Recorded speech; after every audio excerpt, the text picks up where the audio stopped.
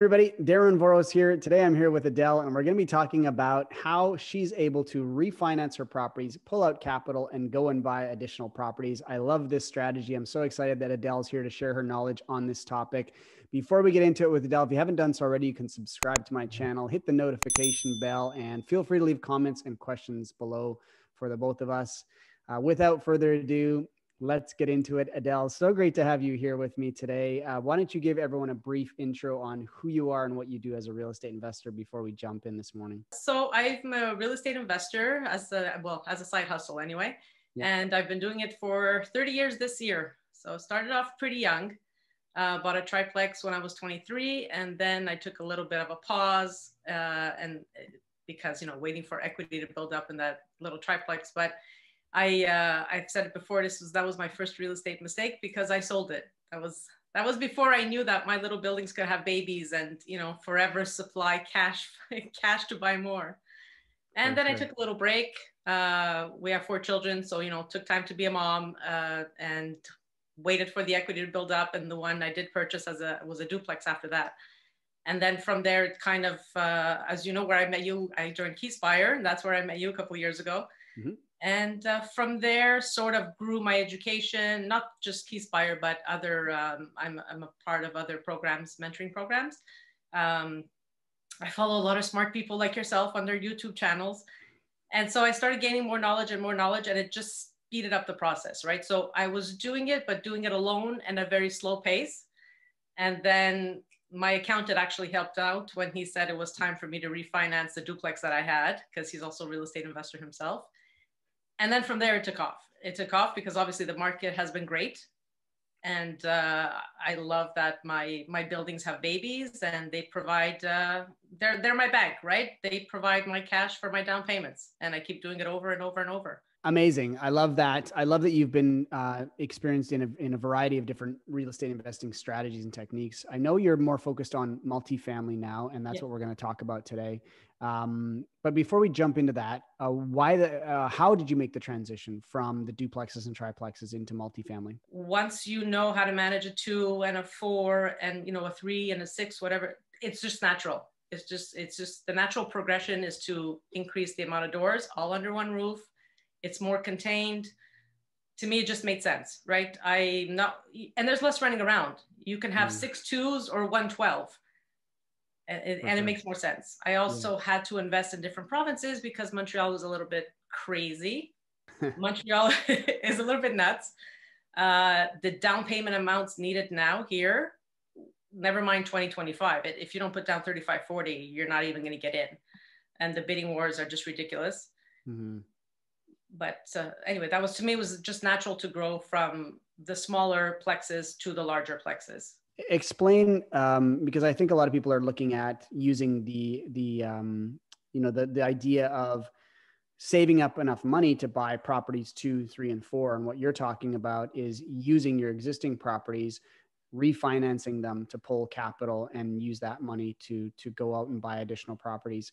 So how is it that you know where that point is where you can pull out capital in your buildings? Yes. So my buildings, I see them as ATM machines. Like, honestly, that's what they are, right? I'm a buy and hold, long-term buy and hold kind of person. Like I said, this is a retirement plan.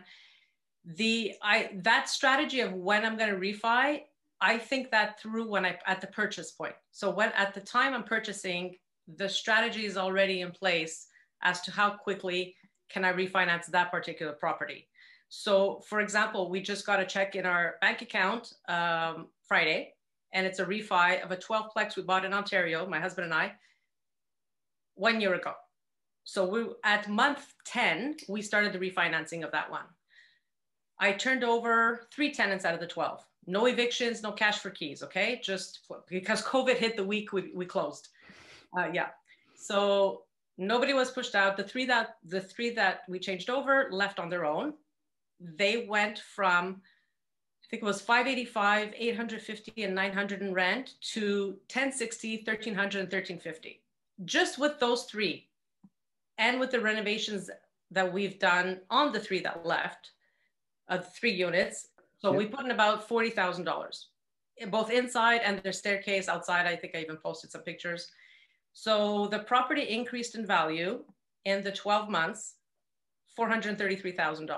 I multiplied my renovation, so I put in 40 and pulled out 433. But the initial deposit for that 12-plex did not come out of our savings account. This is why I say my multiplexes are my ATM machines. They're my bank. Mm-hmm. It was the duplex and the fourplex in Montreal that got refinanced to put down the down payment on that 12. It's a constant rotation. And when you have them spread out, there's always one that's up for refinancing, right? So right now, so we got the check in the bank last Friday, and we're starting this week on the triplex in Ontario, refinancing that one as well. Let's simplify a little bit for folks that are maybe not super familiar with this process. Because you're talking about using your properties as an ATM. One of the questions that's going to come up is, well, then aren't you raising the mortgages on those existing buildings? And then how do you keep covering that mortgage amount is my first question. Perfect. So yes, absolutely. And that's part of the calculation that I do at the beginning. So, and again, I'll speak about this 12 because it was just done. So the numbers are fresh, right? Yes, you're increasing the payments, the mortgage payments, but technically by getting that lift and optimizing the unit, your rents are higher. So now my rents that went up, what was it? About close to $1,000. Okay. Just those 3 units, or actually more, $1,400. Those 3 units created $1,400 or more a month, right? So that's a month.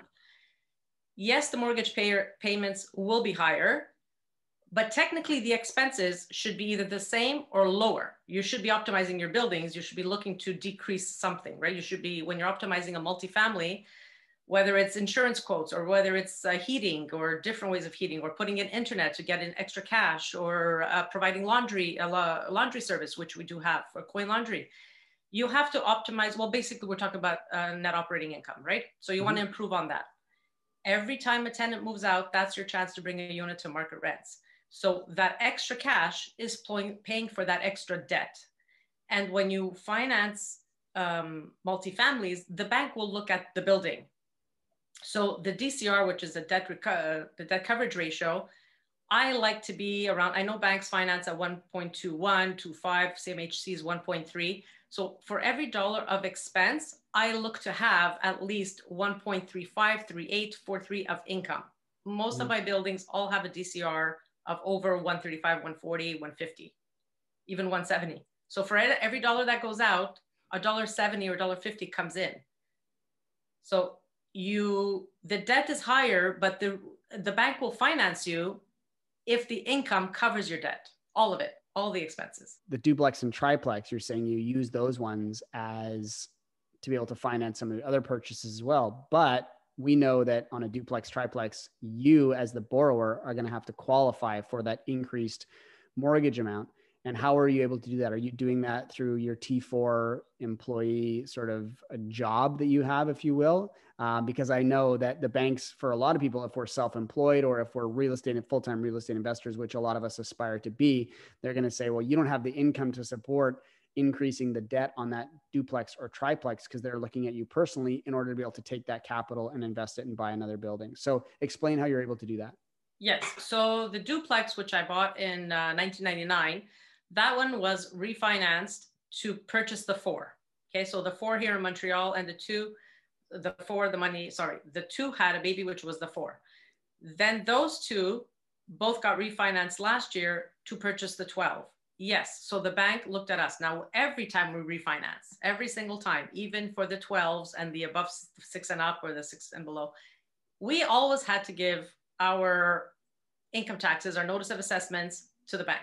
So the grocery list of documents, which is can be very overwhelming during a refinance.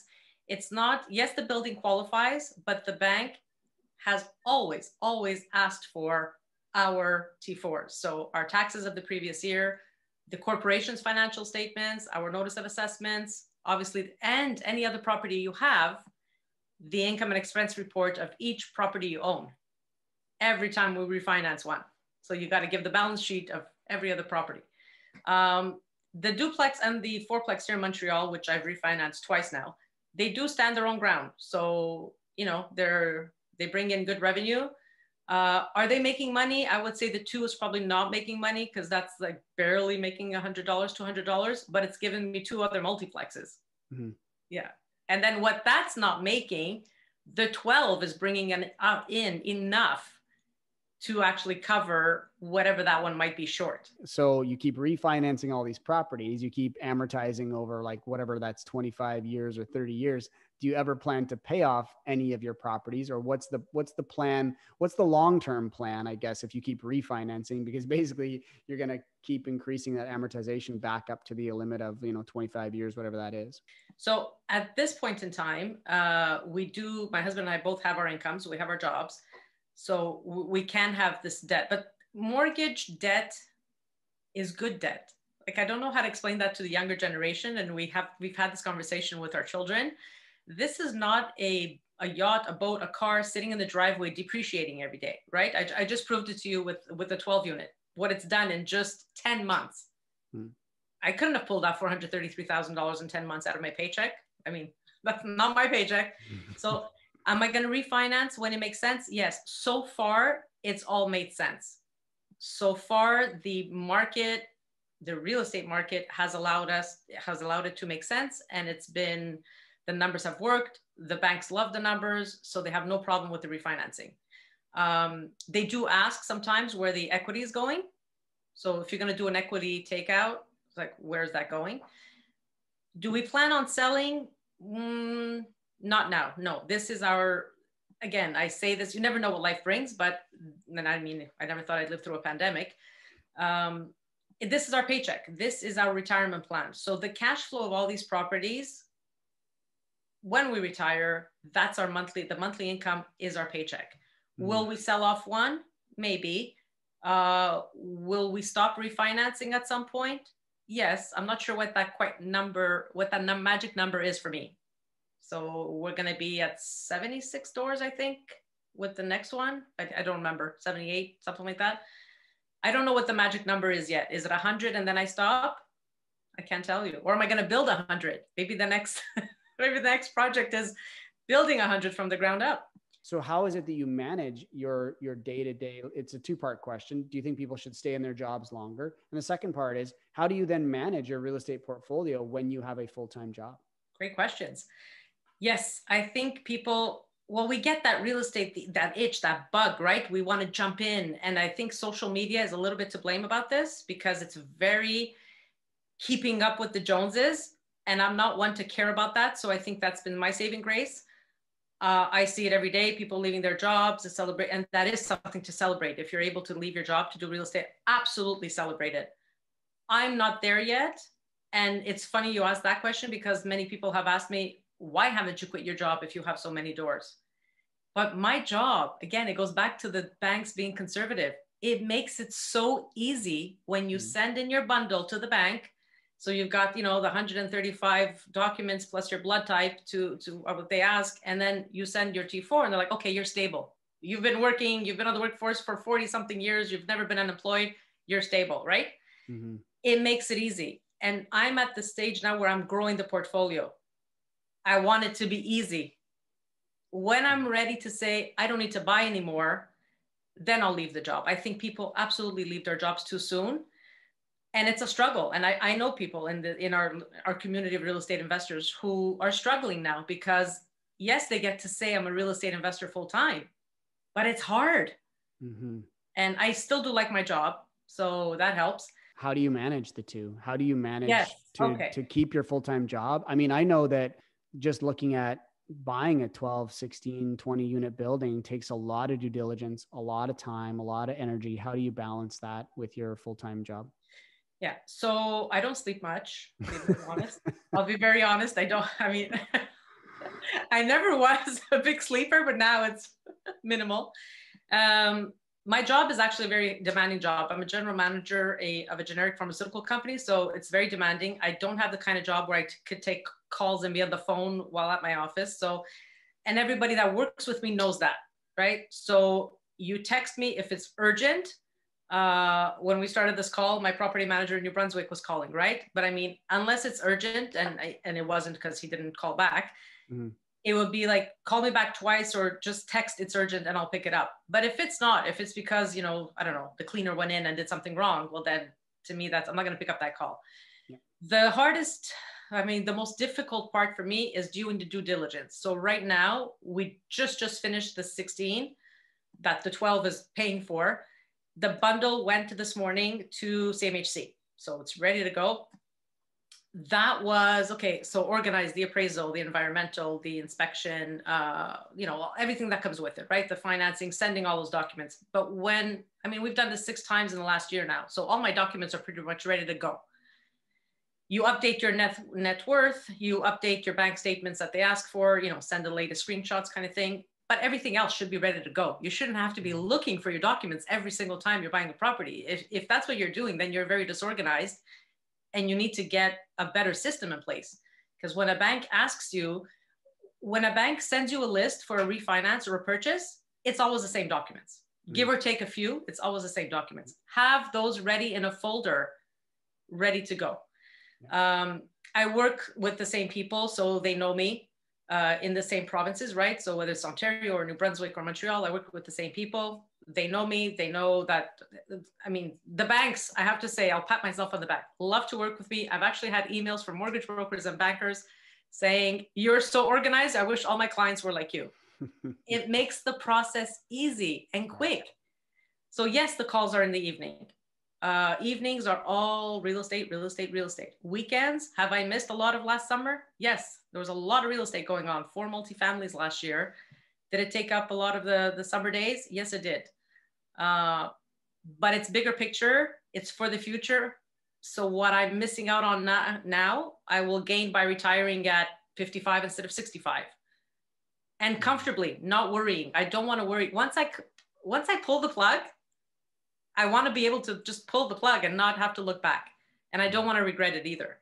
I love this idea of, taking your properties and using them as, basically you called it, your ATM, to be able to keep building your real estate investing portfolio.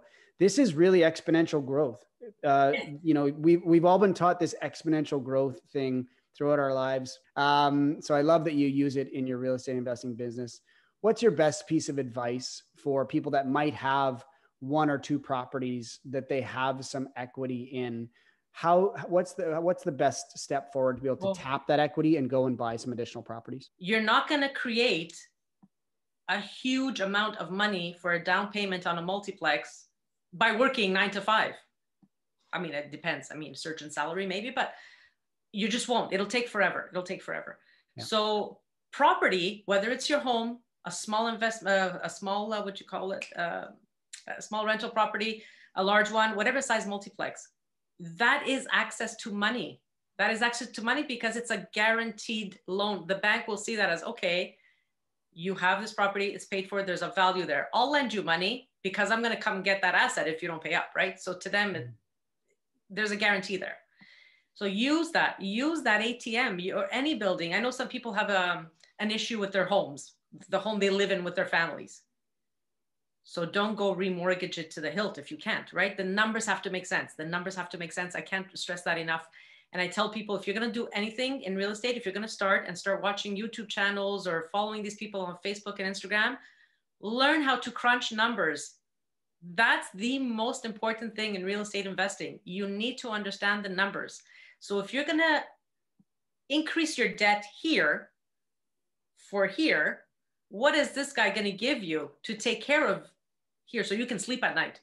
Adele, thank you so much for being here today and sharing your knowledge. I thought it was great insight into how to really build your portfolio using your existing properties, which I know many people have, and they're looking to get into that multifamily space. I'd love to have you back because there's so many things we didn't get into today when we're talking about NOIs and expenses and how we look at those things. But I want to thank you for your time. I thought it was a great insight into how to build your portfolio. If you guys enjoyed the session with Adele, go ahead and hit the like button. You can also subscribe to my channel, hit the notification bell, and feel free to leave comments and questions below for me. You can also follow me on Facebook, Instagram, or check out my website at darrenvoros.com. With that, I'll say, Adele, thanks again for being here. I appreciate your time this morning. I look forward to a chance for us to be able to get back in the same room at some point, whether that's in Montreal or Toronto or wherever we meet next. I wish you the best of success. on your real estate investing journey. And I look forward to connecting with you very soon. Thank you, Darren. And as I said to you when I met you, I want to be you when I grow up. Well, see, now I want to be you when I grow up. So the feeling's mutual. So thank you for having me. Much appreciated. We'll talk to you soon. Thank you. All right.